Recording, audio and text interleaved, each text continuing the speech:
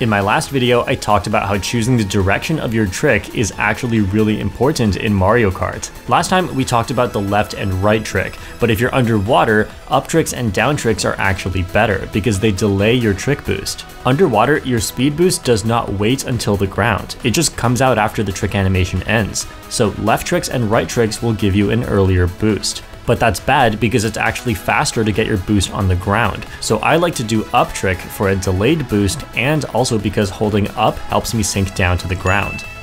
But sometimes you cannot get a grounded trick boost even if you up trick, as you have to fall for so long and it just comes too fast. In this situation, you should not trick. Instead, you can charge some serious mini turbos, and that way you have full control over when it comes.